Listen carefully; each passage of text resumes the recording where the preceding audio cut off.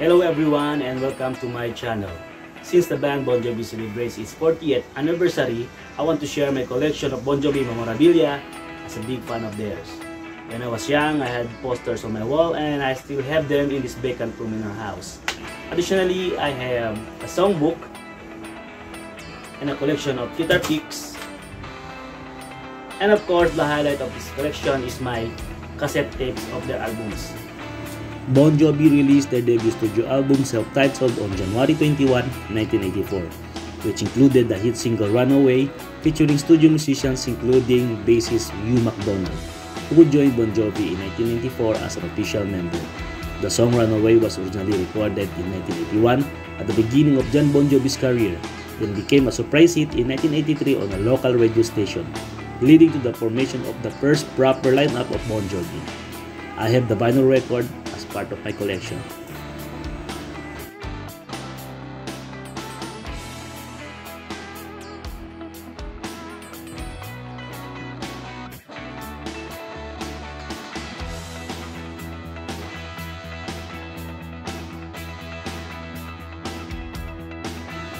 This was followed by 7,800 degree Fahrenheit in 1985, featuring the hit single In and Out of Love.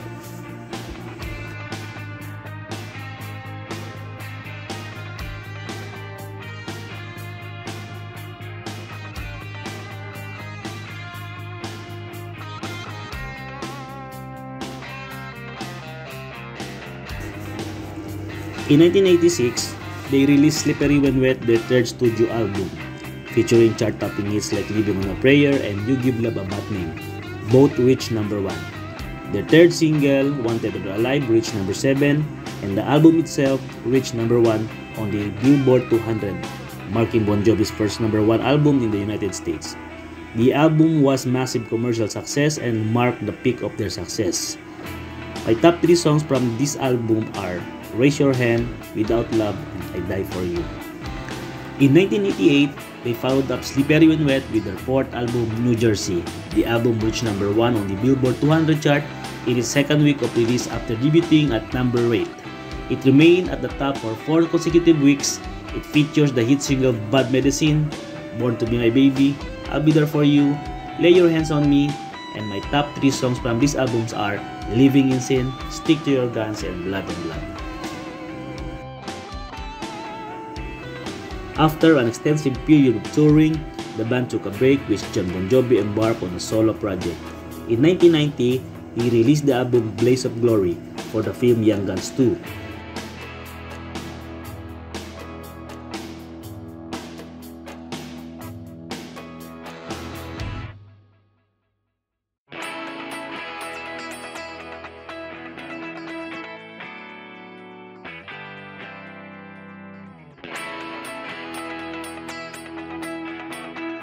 Additionally, Richie Sambora released his first solo album titled Stranger in This Town.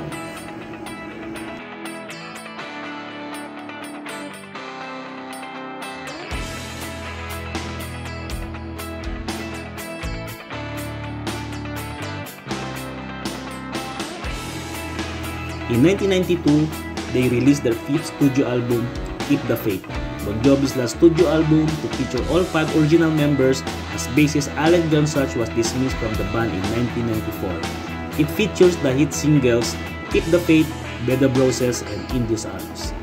The album redefined Bon Jovi's image and music for a new era, the era of grunge metal. This is my top 1 favorite album from Bon Jovi. And my top 3 songs from this album are I Believe, In These Arms, and Dry Country.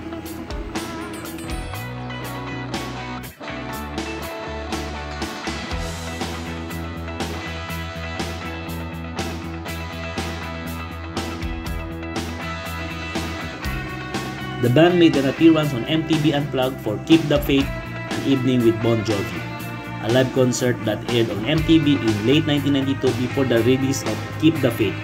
This is considered a rare collection.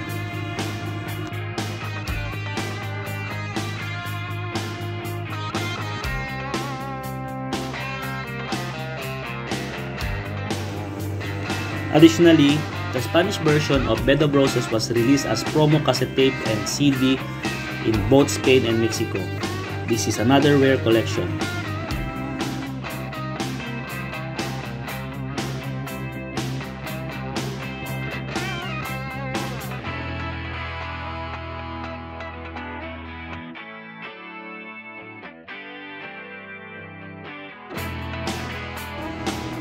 Crossroad is the first official greatest hits album by Bon Jovi, released in 1994.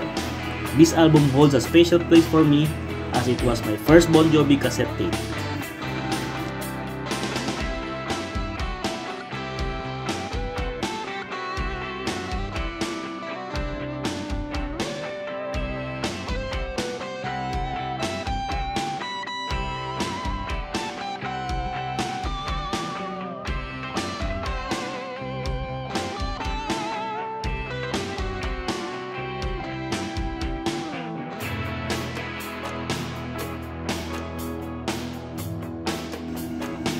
In 1995, they released their sixth studio album, These Days, the first album to release after the dismissal of original bassist Alec John Such, and the first album to feature Hugh McDonald as session and touring member on bass guitar. This is my top 2 favorite album from Bon Jovi, and my top 3 songs from this album are This Ain't a Love Song, Hearts Breaking Even, and If That's What It Takes.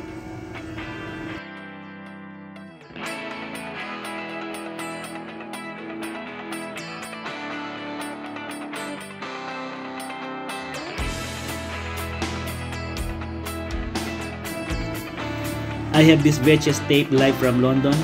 It was the band's first concert video and was shot at Wembley Stadium on June 25, 1995 in front of 72,000 fans during the These Days tour.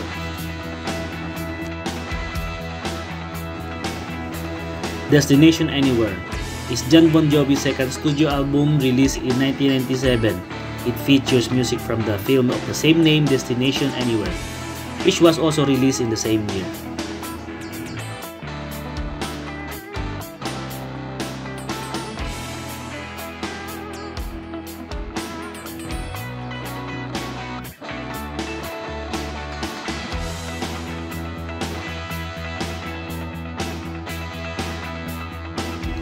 Additionally, Richie Sambora released also his second solo studio album titled Undiscovered Soul.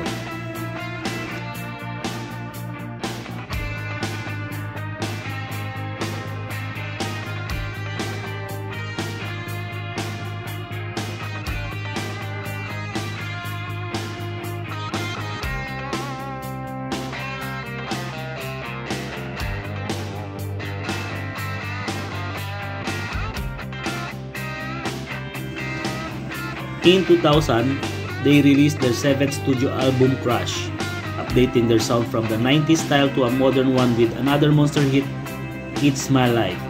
The album was successful and helped introduce the band to a new generation of fans. This is my top 3 favorite album from Bon Jovi, and my top 3 songs from this album are It's My Life, Just Older, and Captain Crush and the Beauty Queen from Mars.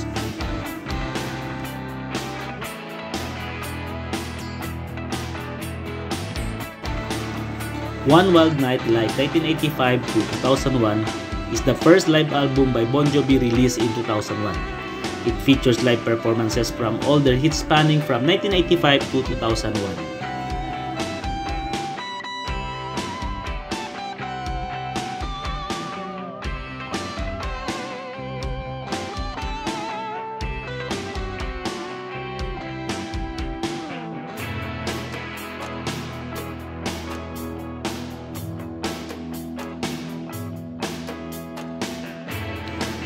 In 2002, they released their 8th studio album, Bounce, which influenced by the September 11 attacks. The album reached at number 2 on the Billboard 200, although it became their first album not to reach platinum status in the US. This is my top 4 favorite album from Bon Jovi, and my top 3 songs from this album are Every Day, All About Loving You, and You Had Me From Hello.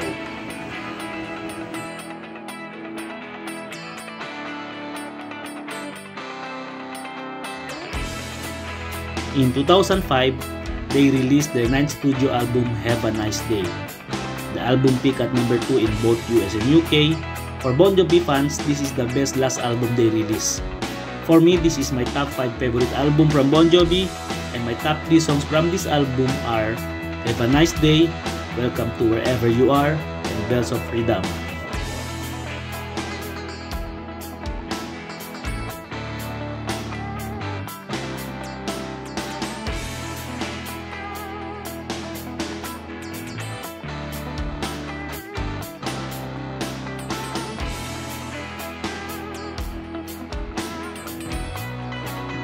This Left Feels Right is a compilation album released in 2003, featuring new versions of the band's songs from previous albums.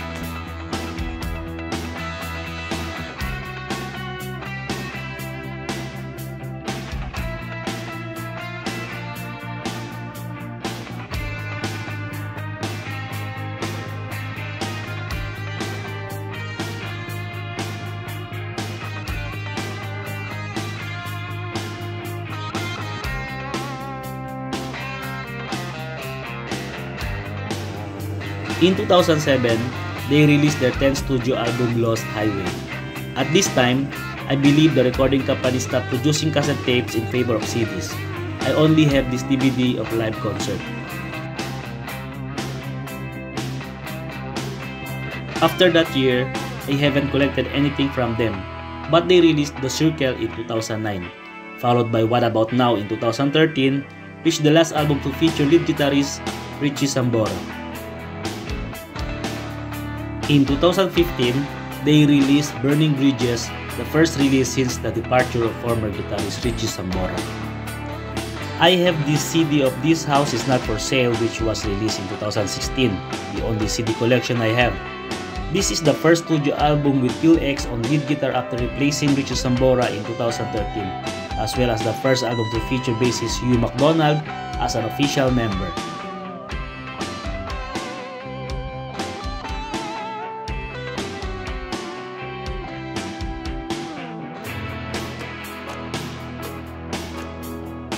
In 2020, they released their 15th studio album 2020, and then just this year, they released their latest album, Forever.